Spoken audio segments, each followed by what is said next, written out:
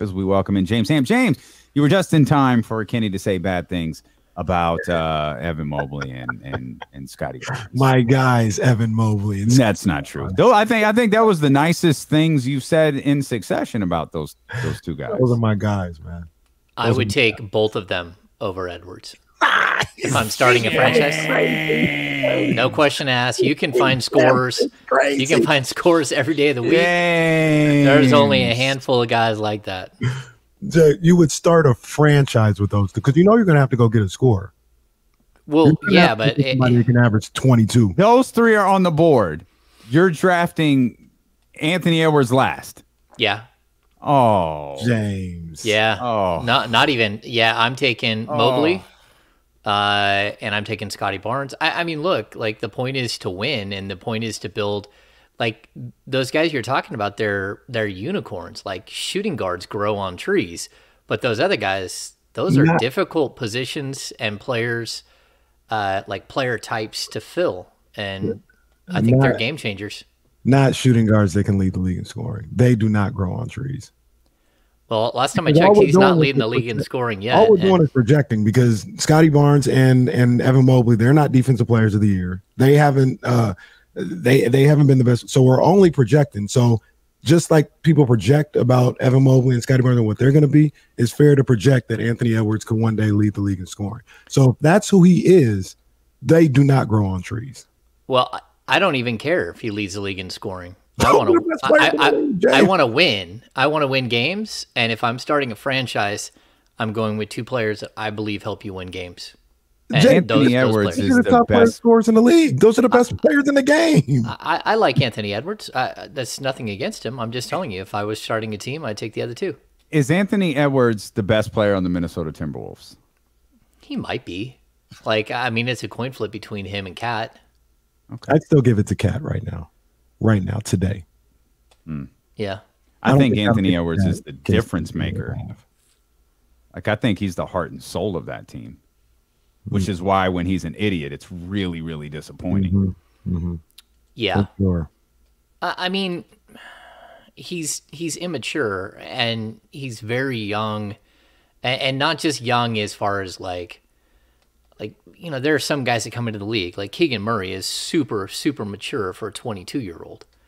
I just think Anthony Edwards, like, he doesn't have a lot of life experience, and you're going to make mistakes. And I mean, I'm not like saying it's okay what he said and what he did. But at the same time, you have to remember that these are like 20, 21-year-old guys that, you know, and again, a guy like him, has he ever had like any of the fame and fortune?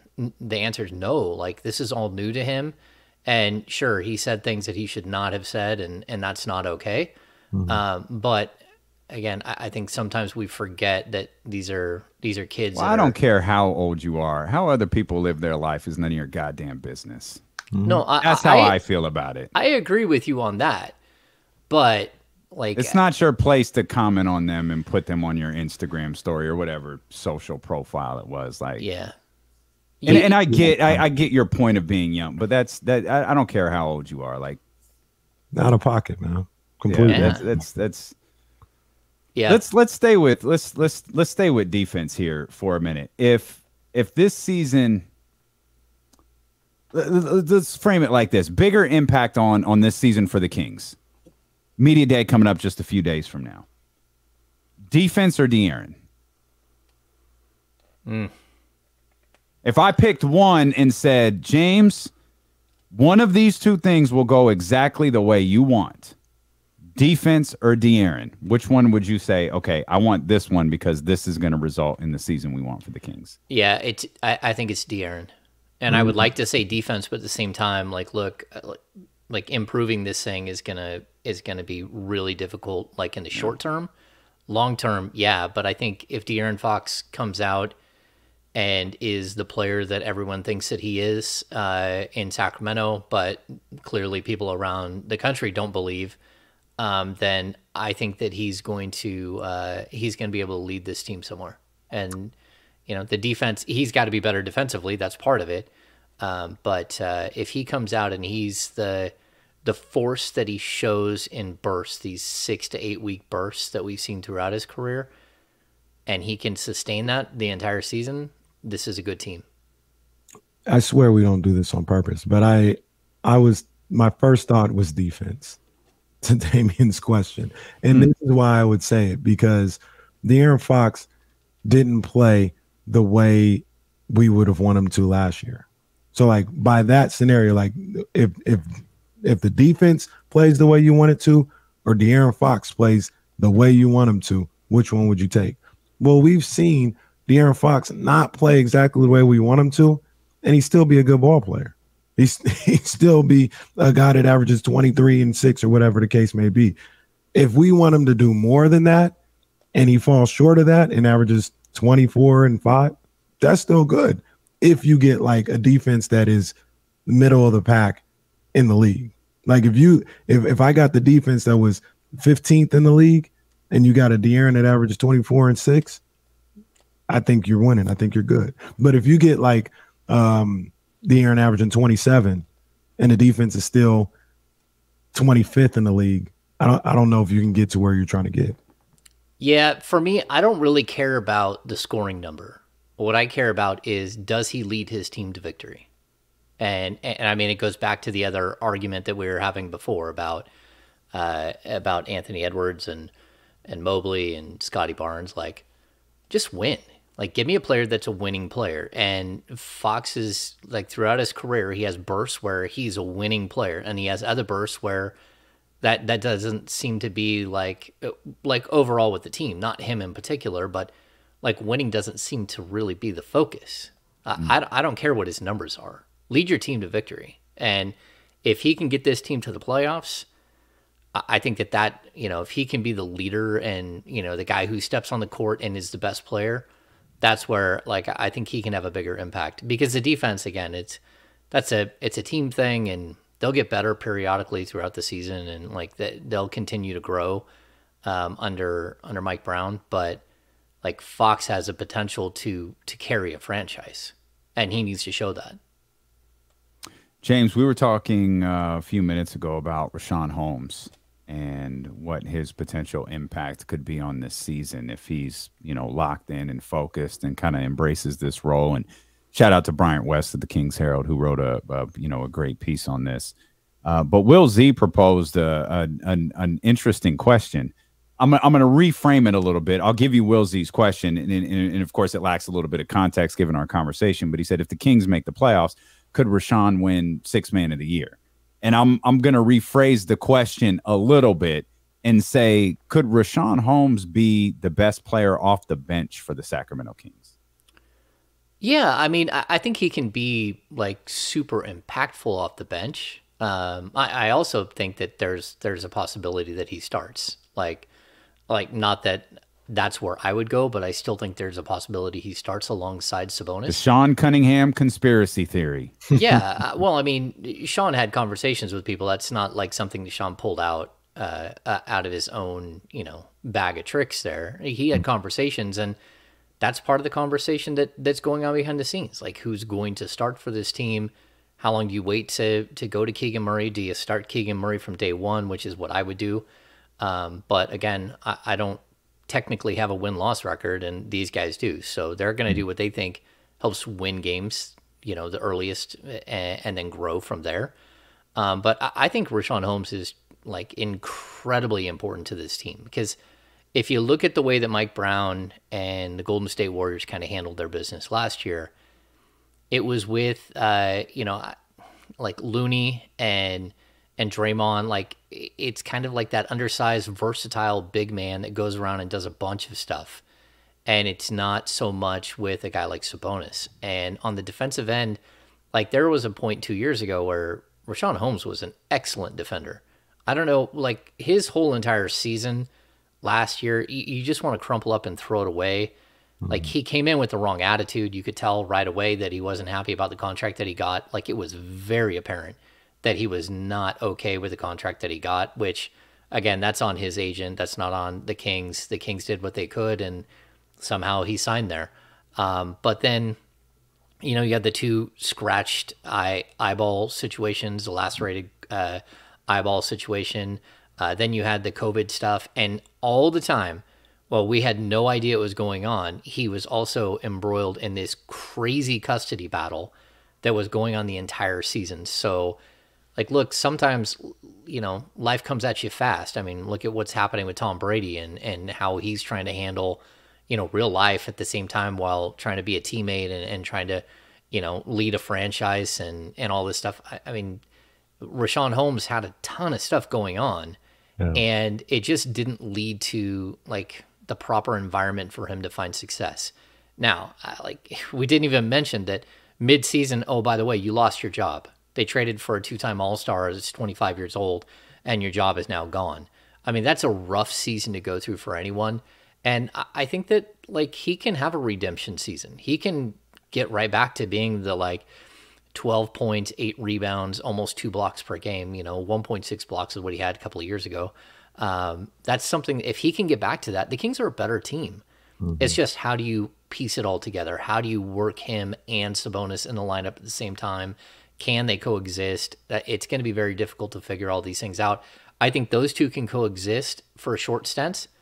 I don't think that they can coexist with De'Aaron Fox. So you can't have all three of them, because you can't have 3 non-shooters on the court unless one or two of them decide that they're going to be shooters this season. And so, yeah, I think it's going to be interesting. Mike Brown has a really, really hard job in front of him, just trying to figure out how these pieces fit together. Well, one of the things that Mike Brown is going to have to do, in my opinion, James, is he's going to have to, and this may be a hard sell or it may be, easy to do, but he's going to have to sell guys like Rashawn Holmes and maybe Malik Monk and all these other guys on the concept of the team. The team. Rashawn, would you like to play 30 minutes a night or 25 minutes a night or whatever the case may be? Absolutely. Get a bunch of touches, all this other stuff. That may not be your role this year. It may be 22 minutes a night, but I need you to be locked in for those 22 minutes and give me the best 22 minutes that you can give me every night. And when it comes to 6 minutes to go in the fourth quarter, you might come out. You're probably going to come out. But I need you to be okay with that. I need you to understand it's about the team. And I don't say it's a difficult job because these are selfish guys or nothing like that, but they're competitive. They want to play. They want to play as much as possible. And Mike Brown's job is going to be, in my opinion, to sell all these guys on buying into a role and buying into the team, no matter what that may look like. Yeah, it's kind of what I wrote about this weekend in Sunday Musings. It's that this entire group of players is basically 24 to 26 with two slight outliers in Holmes, which is 28, and Barnes is 30. So if you're looking at the rotation, it really is a whole bunch of 24-year-olds. What do they have? 1, 2, 3, 4 24-year-olds, a 30-year-old, a 28-year-old, but a 22-year-old, and a 26-year-old. You got a whole bunch of guys who actually understand who they are and what they are as players. And that's pretty good. It's good that they're walking into the season, and sure, you want to have defined roles and all that stuff, but at the end of the day, these guys come in with an understanding of what their role should be. They just need to be who they were and other stops. Now, they might need to be better at that. Kevin Huerter might have to take an additional 3 3-pointers a game and hit 1.2 extra 3-pointers a game, but that still, you're not going to ask him to do something that he hasn't done. And so, again, we go back to De'Aaron Fox's first season, 2017. He was one of 5 rookies on the team. Justin Jackson, Frank Mason, Harry Giles, Bogdan Bogdanovic. But he also, the year before, they had drafted Papagiannis, they had drafted Malachi Richardson, they had drafted Skal Labissiere, and then mid-season they traded for Buddy Hield, so they had 4 rookies from the previous year. So you walk into that rookie season with De'Aaron Fox, 9 first-year and second-year players. That's no way to win. There's no way to win in that situation, and it doesn't matter how much positivity or how good your coach is or anything else. There's just too many players without defined roles and defined understanding of who they're going to be at the next level. Now we get to, this season, and almost everyone is on a second NBA contract or a third NBA contract. And the two guys that you really have to worry about, you don't have to worry about. It's Keegan Murray and it's Davion Mitchell. Those two are going to be in the rotation, but they're also very mature. I mean, Davion Mitchell, he's in the group of 24-year-old players. Like, he's 24 years old. He's the same age as De'Aaron Fox, Malik Monk, Kevin Huerter. And so these guys, crazy. Yeah, they understand what they are. And if you wonder if Davion knows what he is, Davion knows exactly who he is as an NBA player. And it didn't take him long to figure it out. Keegan Murray is not going to take him long to figure out exactly who he is. Now, can he get better as time goes on? Sure. But that doesn't mean he doesn't know walking in the door, like, how he can help a team. He's that kind of player. And so I think that's going to be maybe one of the biggest things for this season, where you almost don't even have to have like this rah-rah leader. Everyone knows what they're there to do, because they're not being asked to do anything that they haven't done in the past. Yeah, we were talking about how this, we always look for leadership and these, the spark and, those intangibles. It feels like this year with this roster, this coach, this group, it simply boils down to talent. Like, that's what's going to tell the story of the season. Is the team talented enough to make it or not? Yeah. No, I mean, I think there's no bad seeds. There's no bad apples. There's no one who doesn't want to be here. Like, it's none of that anymore. You just did the age thing, and like, you've got mature guys here. It's all in place. The question is, are they good enough? Yeah. I mean, and you can say, like, you've even got the coach in place and a new coach that has this winning track record. He's coming in, positivity. Like, this is a put up or shut up moment for a good group of players here, like a bunch of players, like a Rashawn Holmes, like a De'Aaron Fox, like a Harrison Barnes. Like, been here a long time, and we get it. Things haven't gone well, but look around you. Like, the only people that might be the same is like Miguel, the locker room attendant. That might be the only person that's the same. So that you've dealt with your entire career in Sacramento. So, like, move forward, figure out a way to forget the past, live in the present, live in the present with a group of players that have like none of the baggage that you have in Sacramento, and try to do something that hasn't been done in 16 years. This is because hearing you guys talk about, like, and you guys are both right, like, put up or shut up, like, got to get something done. How long of a leash do you think Monty McNair gives this group? And what I mean by that is, if it's a slow start, do you see him pulling the trigger on, a trade to shake things up, or does he wait kind of how he did last year a little bit? How quick will he be to be like, we're not doing this again this year, and make a move for somebody or trade something like that? Yeah, when I'm looking at Monty McNair, he's just waiting for the right dance partner. It doesn't matter what the record is. It doesn't matter where they're heading. He's waiting for the right dance partner. If that dance partner steps forward, he's ready to go. Like, this is not about what we need to do is we need to take out that question that Damian asked. Are they good enough? He needs to remove that as one of the key questions. If you can do that by making the right trade, and all of a sudden everyone understands that the talent is good enough, just what are you going to do with it? Then that's a different story. That's where, like, right now I have the Kings anywhere between 6 and 11, right? In the Western Conference. They could go all the way down to 11, and if everything went right, they can get all the way up to 6. If you could make a deal that made this team a 4, 5, 6 and not worry about 7, 8, 9, 10, 11, then you do it. And it doesn't matter if you take a short-term step backwards to take a monstrous step forward. You have to do it. And I think that's one of the reasons why I push for what I believe is the right thing, and that is the Kings to extend Monty McNair, because you have to give him that opportunity to do what's best for, again, the next 2, 3, 4, 5 years, not what's best for him today to keep his job going into next season.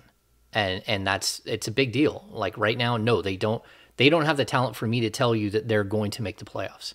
They have enough talent that I think that they can, but there's no surefire thing. And if there's a deal out there that pops up that makes some a surefire thing, I guarantee you Monty McNair will jump on it.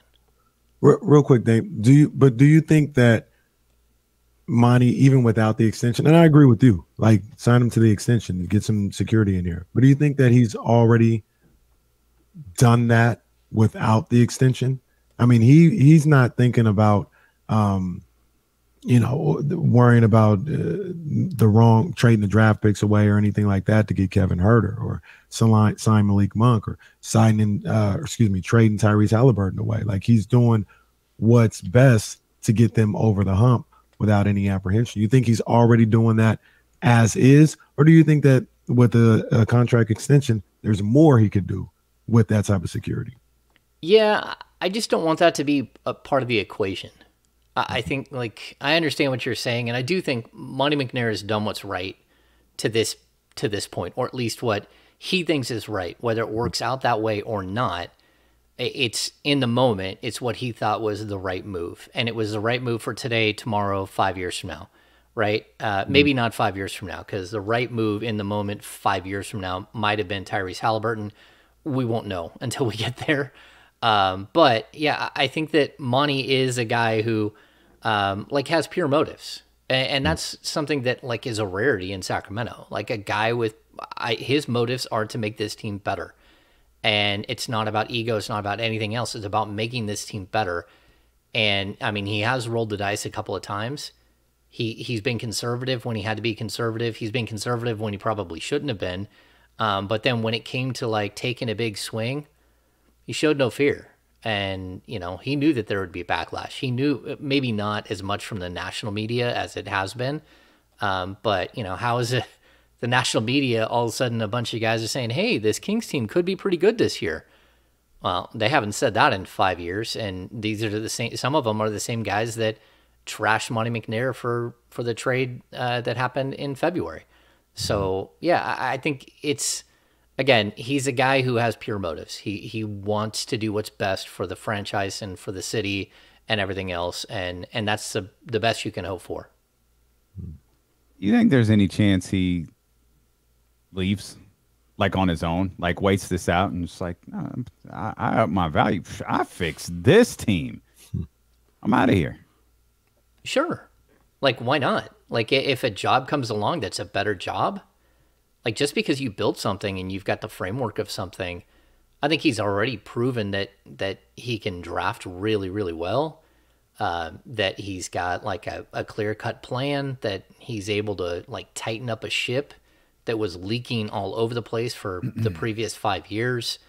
All of a sudden, this is a really tight ship that, a lot of information doesn't slip out. Like we don't, up until like the day before the draft, we kind of figured out who they might take, but really a lot of that was outside conjecture. So yeah, I mean, I think if he's looking around and the Kings situation hasn't improved and that they still want to lowball and keep him at a certain rate and all that stuff, and someone comes along and says, hey, we'll give you a 5-year deal at this amount, why would he not? I mean, it's about loyalty, but at the same time, like, where's the loyalty?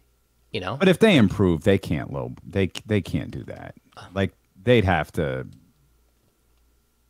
lowball him if this team actually is better. You think, but well, you're right. I don't know, man. We're in a situation where a guy is in the bottom level of NBA executives, and even that, I mean, you can look at how many guys have left that they haven't replaced. So even his front office has gone from, like 7 or 8 guys to like down to a very small group. There is no more Joe Dumars. There is no more Ken Catanella. They didn't replace those guys. So like he's doing more with less. And Joe wasn't his front office though, was he? He was he's part of the shadowy figure. Yeah, he's part of the decision-making process though. He's in the room. Yeah. Well, they got Vlade now. Like I think Vlade's still getting paid. You can check in with him on some decisions. He's around all the time. And I think Tyrone Corbin's still getting paid somewhere out there. Oh man, I don't know, man. Just consult. Just have one big hey, look, guys. We're paying all of you. You're gonna have to come to work this year. They didn't replace him, so to speak. But isn't that kind of what Alvin's doing now? Yeah, that's a good question. I don't think that I think that Alvin is kind of the bridge between players and general manager. He's not on the same triangle that we were looking at before. So we always had this weird triangle where Vivek's on the top, Joe Dumars is on one side, and Monty McNair is on the other, and everyone talks to Vivek as opposed to going around Vivek. He's the guy that's in the middle.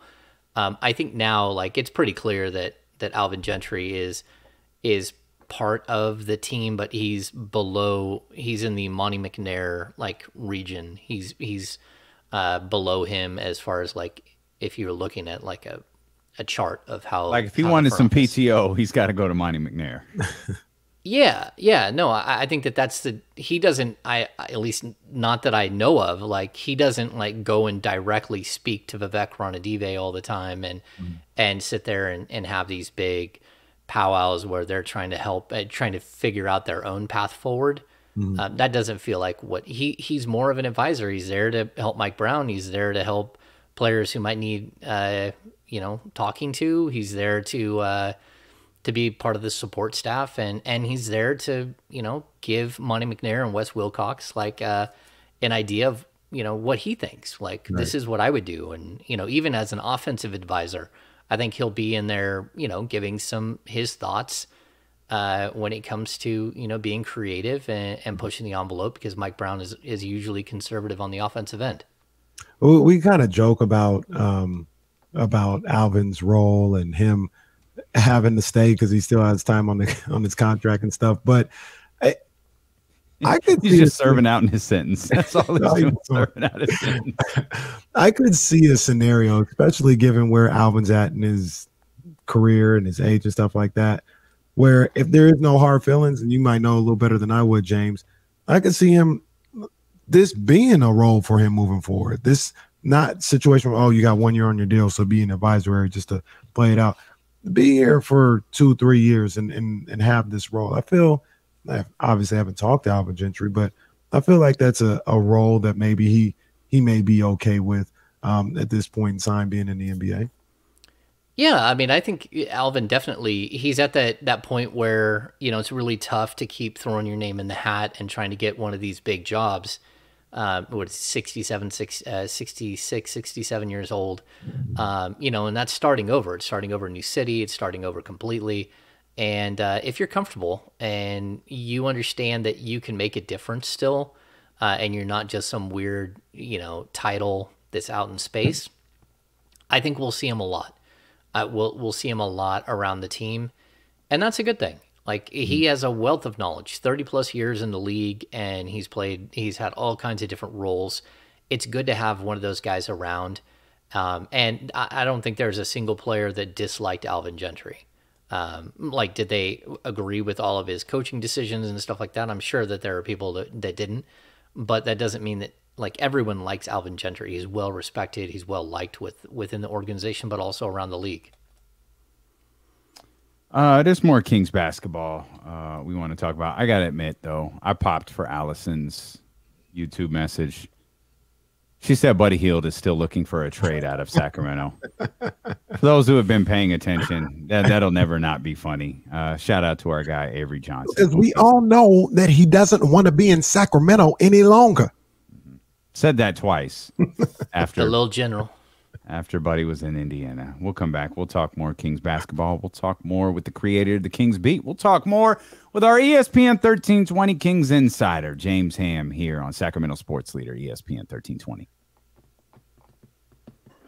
Did you see Hammer? You can see Jesse's studio now. Boom. There he is. Oh, yeah. It's making a weird noise. I don't know what yeah. that was all about. Oof. Yikes.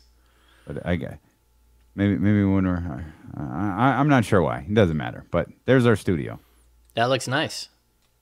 Yeah. Well, that's not our studio. That's Jesse's studio. Oh, that's the studio within the studio? Yeah, that's all right. We're never gonna see our studio, but Jesse's got his. Nice. I'll have, if you want that mic flag, I'll have it put into that studio if you want to pick it up on your way to the Golden One Center on Monday, if that's easiest for you. We'll talk about it after the show. Okay. I still don't know what the plan is for that day. Okay. Have you talked to anybody or no? I got a text, but it was just Vague.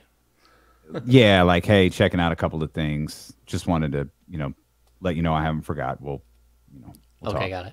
got it. So yeah, that's the last thing I got, and I think that actually was yesterday. Yeah. Yeah, I mean, we were discussing to Anthony Edwards saying, like, I hate what he said and all that stuff. Like, I thought it was just complete. I totally agree with you. There's never a place, and it's horrible that, he got caught on camera doing that. But also as someone who's coached a bunch of kids or, 13, 14, 15-year-olds for years, like, what they see on social media, how many people around them like post crazy stuff. Like, I think that there is like there's a learning curve that I think he just learned big time. And it took him getting smacked down to learn that, but it's also possible that he really hasn't had someone in his ear giving him that learning curve, because a lot of the time what I've seen with him is that everyone thinks it like his naivety is funny. Like, when we had the thing with is it Jim Conklin from Ireland, right? The guy who literally you can hardly understand anything that he says. He's from NBA Ireland and he's a super nice guy, asks questions, and, him and Anthony Edwards like go back and forth. And I think everyone played that up. Oh man, he's so funny.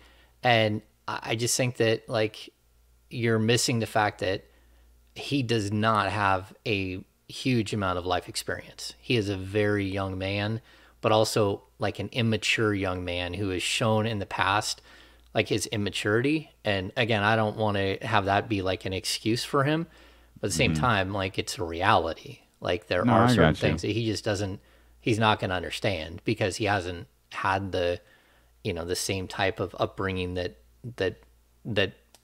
certain other players have. So it just frustrates me that people still think they need to comment on other people's life choices. Oh yeah. That's what drives me nuts. Yeah, I'm with you. Hey, Damien, just saw a tweet from Jonathan Gavoni. Oh. Fun afternoon watching Donda Academy practice outside L.A.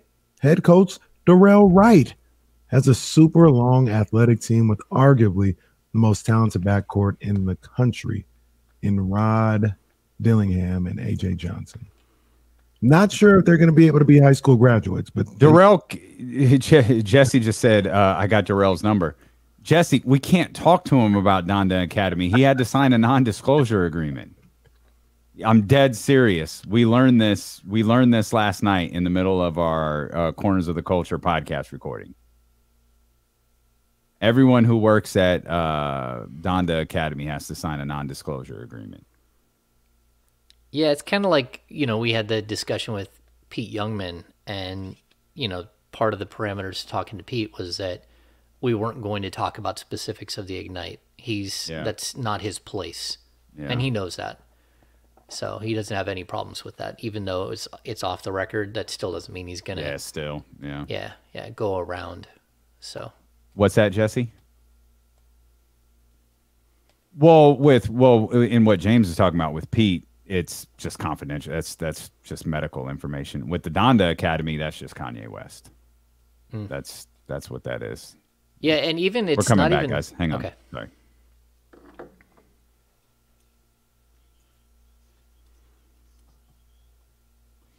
Good time to tell everybody to go subscribe to Corners of the Culture, available wherever you get podcasts from. We drop our first episode with me and Moore from KSFM 102.5. We sat down and we talked about the complexities of Kanye West.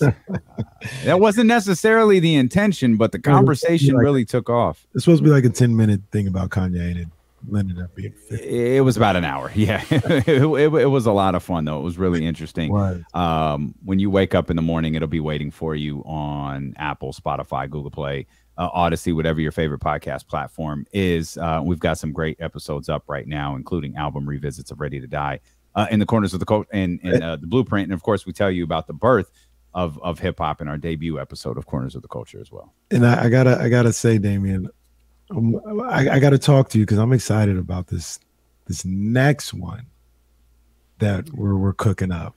Yeah, I think we play it up. I think that's gonna be kind of fire. So it's just a quick check here, James. I believe I got my earliest text message in history from Kenny Caraway this morning. And it wasn't to the show thread. It was just to me. And I thought, oh, man, Kenny must not be feeling like something's wrong. And I look at it, and it's an idea for Corners of the Culture. So I knew you hadn't filled me in. There was clearly something on your mind for you to text me for you that early in the morning. I think it's time. And we're gonna. I think we have a bunch of these. Oh, yeah. We could have like 50 of them over the course of the.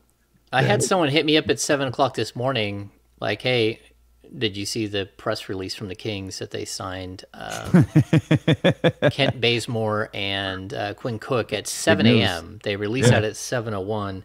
Top of the morning. Yeah, I didn't get up and actually screenshot it and send it out until 9 because I thought that was the proper time to send something like that out. James, a little late to this. Sorry, I'm late to the party. I don't care.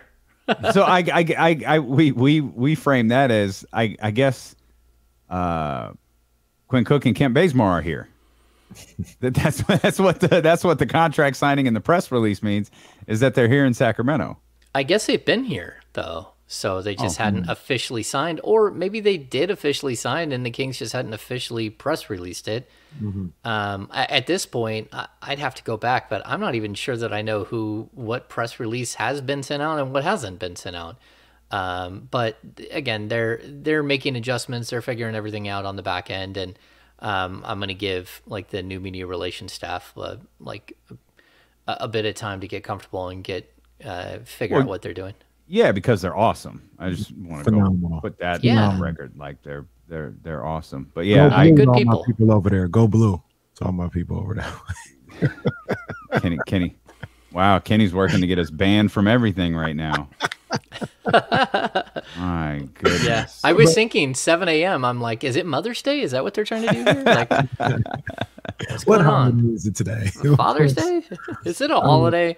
But the thing that I think about, we don't know exactly how it went down, but James, you had talked about some of these guys, they haven't signed because they haven't been here. When they get here, they sign.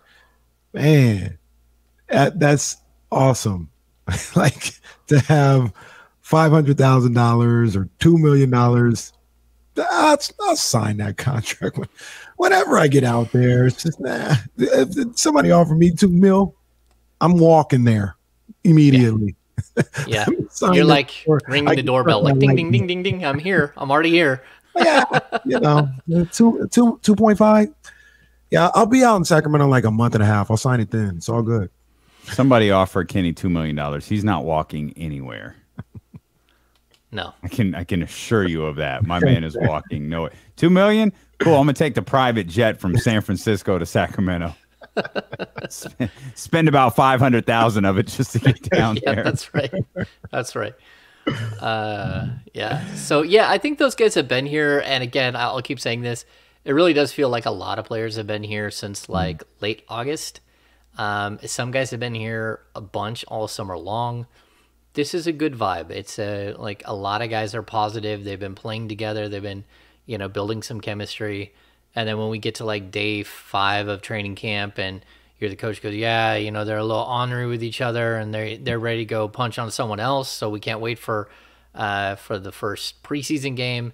Like it's almost like I could script this thing, like what's going to happen here in the next like 12 days once we start training camp and media day.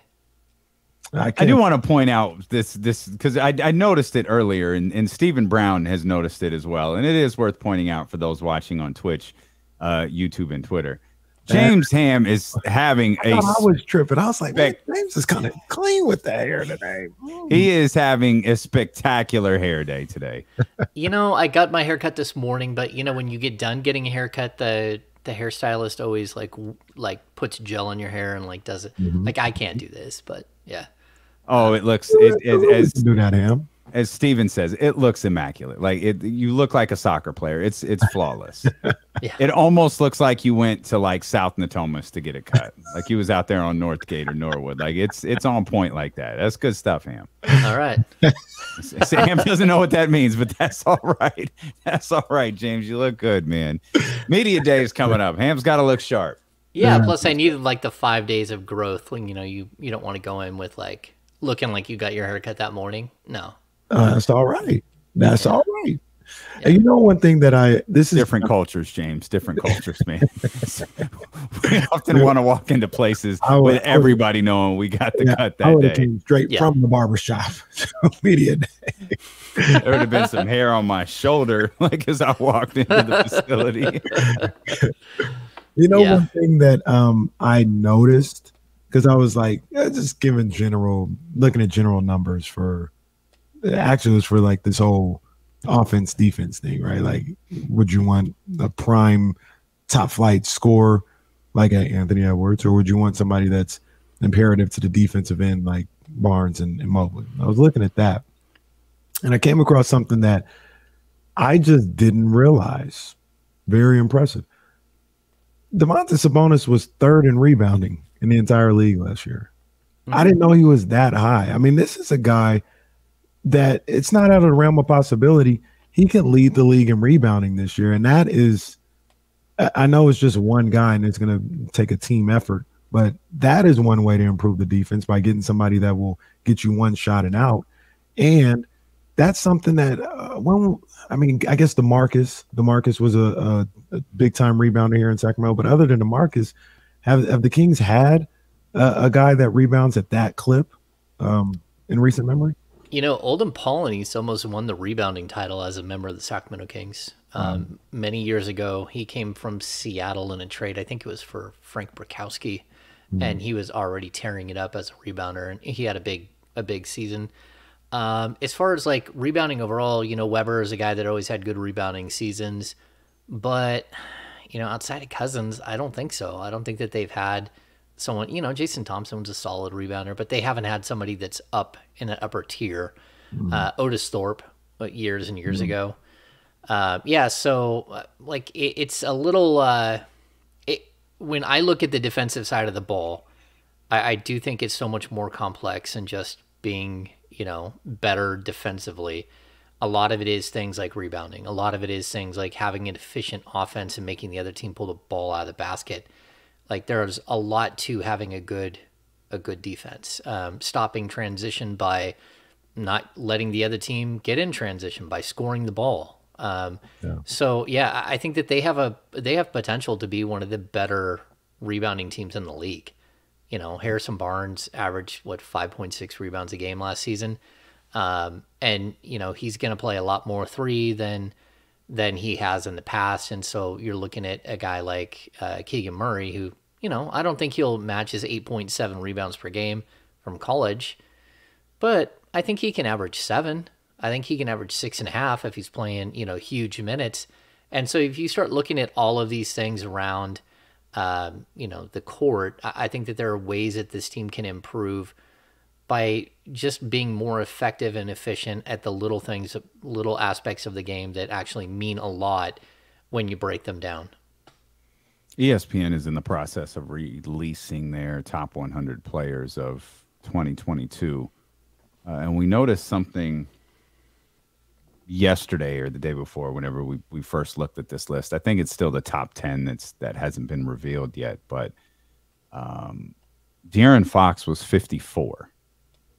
And it's fine, whatever. Like, we understand that's 20 slots lower than he was last year. We understand, like, De'Aaron has something to prove, and that's fine. What I thought was more interesting was that Domantas Sabonis was 47th. And we've had the conversation in that brief stretch of games that they were together, and even in some of our offseason conversations about who is the best player on the Sacramento Kings? Is it De'Aaron Fox or is it Domantas Sabonis? And I think this is one of the first times that the, quote, national media has weighed in, and according at least to ESPN's list, they think it's Domantas Sabonis. Yeah, first of all, I used to be part of the voting for all of that for a long time, and so like I just think a lot of people don't watch a lot of West Coast basketball, and certainly not the Sacramento Kings. They're not staying up late to watch the Kings back east, and so you're just not getting a good feel for a lot of the players. They're not in all-star games. They're not in they're not being pushed on you by the league. They're not in a bunch of nationally televised games, all that stuff. So it's really tough to get a gauge on who these guys are. For me, I mean, Domantas Sabonis is a two-time All-Star, and De'Aaron Fox has never made an All-Star team. So that tends to tell me that on paper that Sabonis is probably the best player. But I'd also say that it's situational. Fox has been in Sacramento playing in obscurity for 5 years. And so what can he do? If he wants to take it personal and change the minds of everybody out there, he has the skill set to do it. He has the talent to do it. It's just whether or not he decides to put his foot down and do it. And we talked a little bit about it, maybe a couple of weeks ago, where Donovan Mitchell is now no longer in the Western Conference. DeJounte Murray. You start looking at all the All-Stars that have left the Western Conference for the Eastern Conference, and there should be 3 openings. Now you're going to have to contend with, a Kawhi Leonard or a Paul George and a Damian Lillard if they can stay healthy. But I'd also say that how many more times does Chris Paul make the All-Star team? Because there was a window where he stopped making the All-Star team. So anyway, I think that there's opportunities here for Fox to really put himself on the map and to get himself back in that conversation. But it's got to be day one. Day one, he has to play better, and he knows that. He's got to shoot the ball better. He's got to do everything a little bit better. And if he can do that, I think he'll be mentioned for playoffs. For a All-Star bid if the Kings are competing at the All-Star break. If they're in the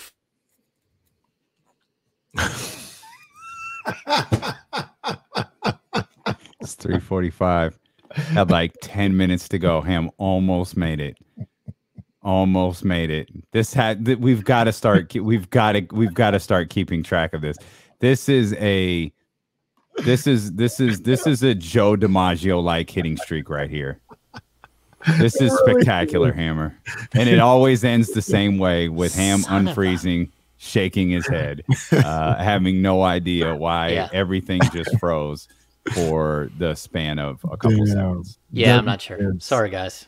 No, are you kidding? I would have been disappointed if you didn't freeze at this point. That's funny. I can wait till Friday now. Now we need to start taking prop bets on when Ham will freeze. It's usually really close to the 4:00 hour. I guess it must be that a bunch of people get home and get on the internet, in my neighborhood at the same time.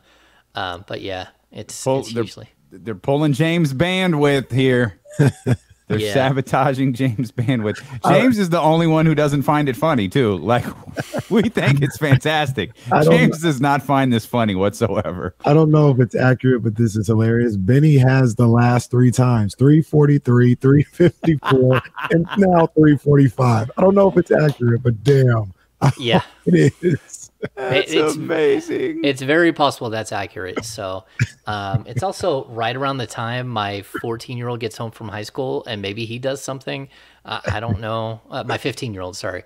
I'm not sure what exactly happens there, but I apologize for all those people out there who see me freeze. No worries. We love it. We love hearing you talk too, but we love that as well. But I did want to ask you this, and Damien, you can answer this question too.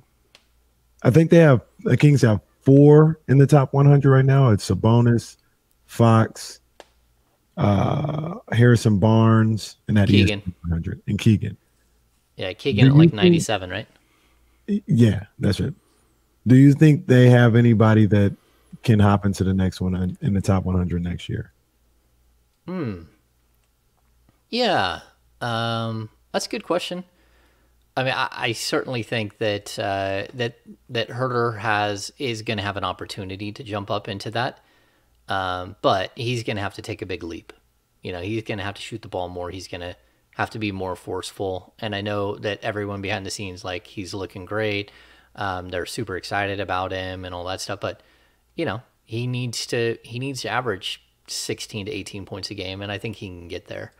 And then again, I don't know what's going to happen with Harrison Barnes, but I would assume that, he will either take a step backwards or won't be on the team, and they'll have like one less player as well. So, yeah.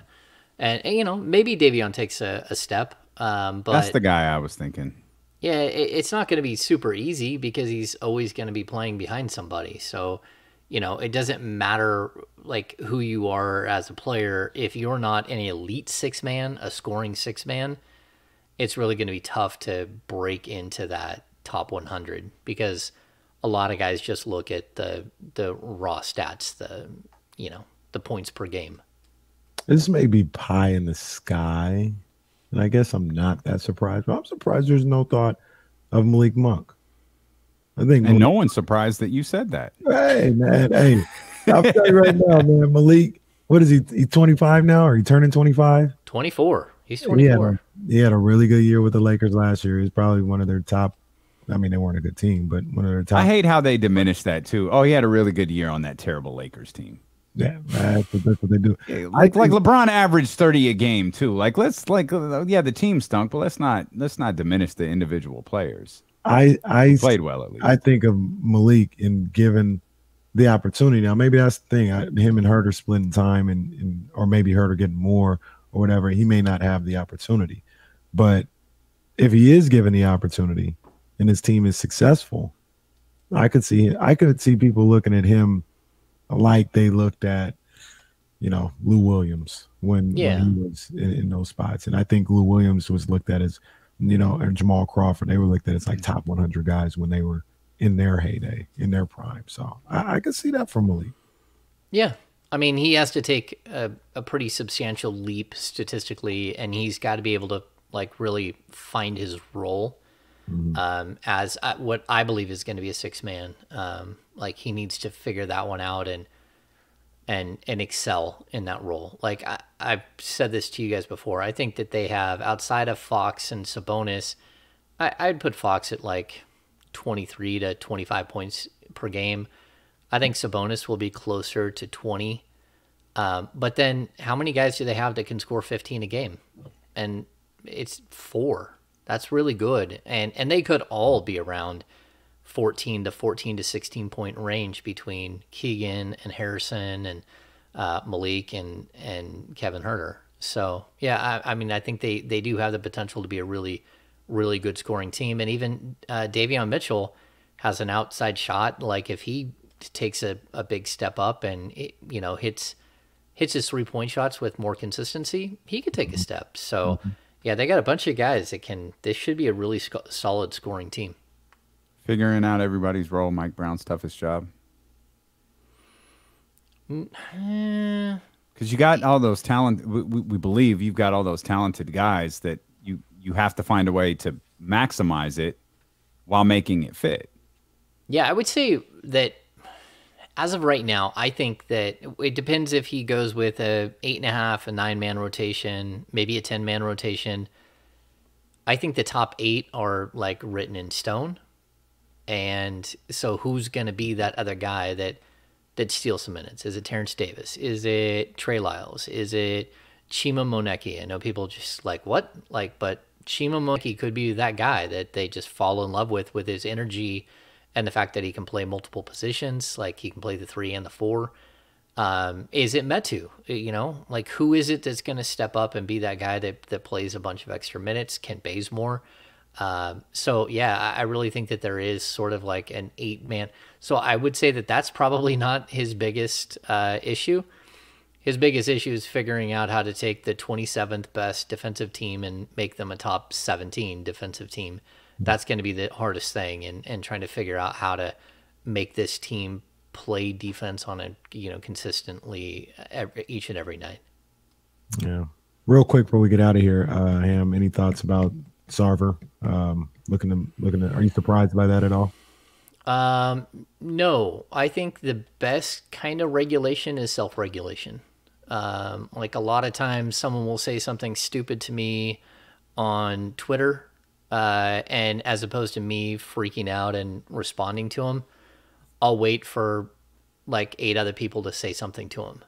And, I think that the league dropped a hammer on him and made, but it wasn't enough for a lot of us. And Wasn't a big enough hammer. yeah, the public outcry. But you have to remember that Adam Silver works for the owners. That's who he works for. Sure. Robert Sarver is one of his owners. So I think by, almost by intent, by being light on him, he allowed for the self-regulation to happen, for the outcry, the media and players and everyone else just jumping in and saying, no, that's not enough. And I think that's showed Robert Sarver that, like, look, you're not welcome back here. And so, so I think this was some next level Yoda stuff by Adam Silver. Adam Silver, light years ahead. Where he played 3D chess, but he also he had to do what was best for his owners, knowing that like some of the punishment that he would have liked to have dropped probably would not have been received well by some of the other owners because they don't want to be in that same situation. Right. And so let's let the world regulate itself in this situation, and it did. Interesting. Interesting. Light years ahead from Adam. Didn't sound like it when he was answering that question, though. Sure as hell didn't. It did. It sure as hell did not. But have you ever seen him to be aw shucks? Because that's what he looked like in that moment. And Adam Silver never looks like, wait, this is how it's being received. Like, yeah, he never looks stuck. He's a hell of an actor. The legend grows. There it is. He just upped his street cred. Wow. Thanks, LeBron. It was that LeBron tweet that really, once again, LeBron tweeting has changed the face of the National Basketball Association, as has James Ham. We appreciate you so much for being with us today. Head over to the Kings Beat, kingsbeat.com. Yo, Media Day starts Monday. Don't get left behind here. We got preseason games coming up. We've got practices. James Ham will be covering this team for ESPN 1320 and for the Kings Beat on a daily basis. So make sure you're subscribing to kingsbeat.com.